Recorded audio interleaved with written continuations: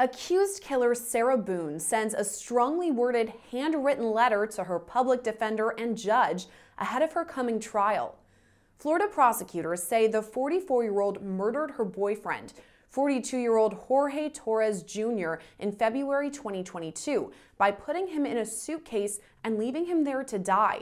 At the time, Boone told investigators she and Torres had been drinking and playing a game of hide and seek.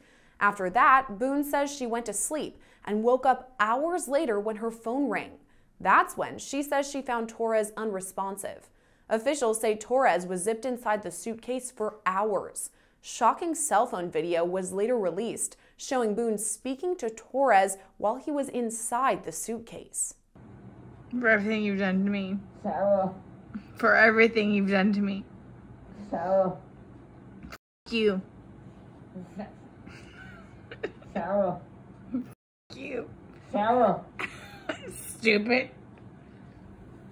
Sarah. That's my name. Don't wear it up. But we're now getting a closer look inside the mind of Sarah Boone through a series of handwritten letters to the court from the Orange County Jail.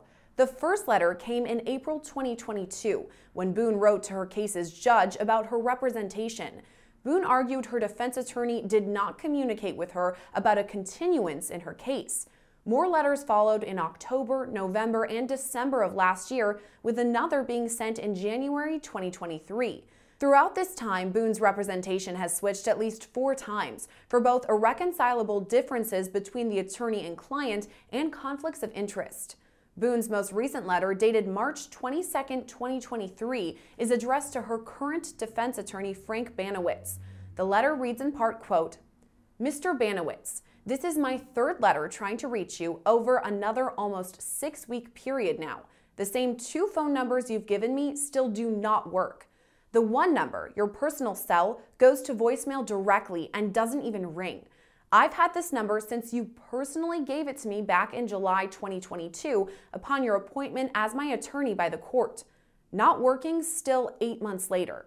The other number rings and rings and rings until it automatically disconnects me. Not working either. This is also the number you continuously tell me it just needs to be activated. Please activate. I even, in my description to speak with you, had an outside caller try to reach you on my behalf, who tried calling your office 3 times over the last almost 3 weeks, leaving a voicemail each time with no reply. We're both hoping you are able to reply to her email she sent today as another form of trying to communicate with you. I've exhausted my resources and am again just sitting here waiting for you to contact me in whatever way you are able, and as soon as possible, please. Time-sensitive matters are at hand, as I have made you aware of previously, verbally and in my letters. I know you have attempted to schedule the minimum 15-minute. At this point, there's a break in the letter. There may be a missing sentence or page. It picks back up by reading, quote, "My pretrial conference, I found out, is now on 3/31/23, which you said previously for whatever reason, I am unable to attend any of these conferences. How am I supposed to know what's going on and what you are reporting and what is being discussed between all other parties except me, the main component in my case, especially if we, in a still unestablished attorney-client relationship, are not in regular or proper communications with one another? Why can I not be in attendance and participate in my PTC, meaning pretrial conference? How else am I to be kept updated in real time and actual minutes during the conference if not there myself? I have no way of knowing anything if not updated by you, my attorney, and do not have a computer to use/view myself. Help me understand, please. How can Court TV, different news channels, and even professional YouTubers attend my PTC? Again, meaning pretrial conference. And I cannot. How?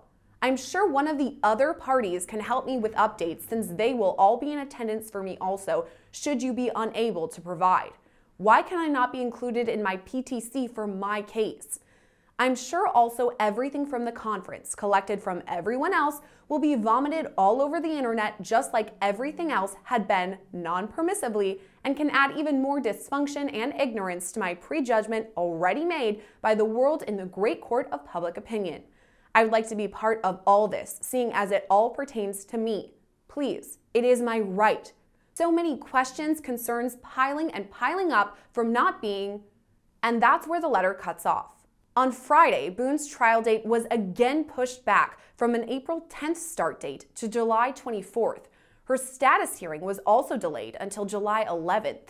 Right now, she's being held in the Orange County Jail without bond, where she's been for more than 3 years. Reporting for Law&Crime Network, I'm Sarah Gillespie.